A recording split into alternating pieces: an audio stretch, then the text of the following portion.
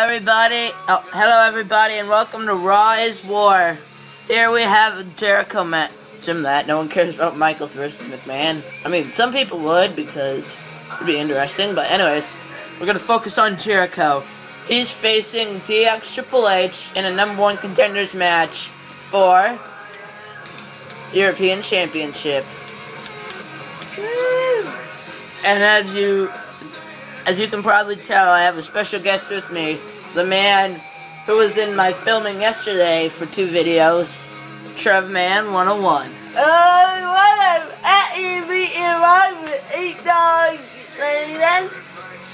There's no number. Anyway, so let's get this thing started. Versus Triple H. DX Triple H. 90? 90. What do you have to say about Jericho and Triple H? Tell us your ideas on like each superstar.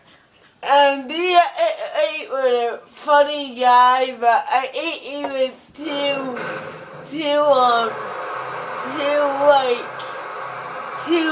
focused on getting back at he wasn't a very good back then, and over the 90s it was better than the 2 out of there. Yeah, I'd have to agree. This Jericho is way better than current Jericho. Yeah. Hey bro, have you seen my previous episodes that I've posted? What number? What? Just all of them. Yeah, all 7. Good, cool. What'd you think so far of my series? Awesome. I like #1 because he kind of went through it all or everyone. Yeah. That was fun. Yeah. And in the mid of Monday Night Raw. Raw is Jericho! Here, and he's gonna prove it because he's gonna become the #1 contender for the European Championship. Facing this man, who also is trying to get #1 contendership.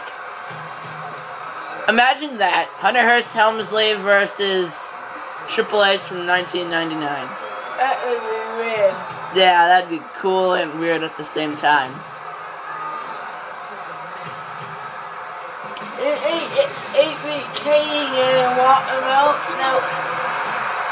Do you think Hunter Hearst Helmsley is going to get involved in this at all? Because it is for his championship. Maybe. Because also him and Jericho have started to form a rivalry, so he may show up during this match. Right. As you know, because you've seen my whole series. Yeah. Here we go, the #1 contender spot on the line in this contest. What a kick that was. He leaps into the air for a flying forearm.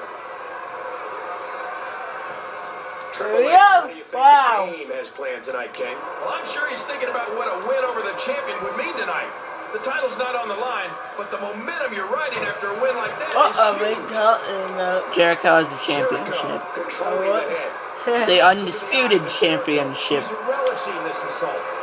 Whoa! Wow! Right. Take a chance like Yeah. that. Oh. Do you know how badly he must want to win this? Triple H with the arm. The game. Squeezing down on the head.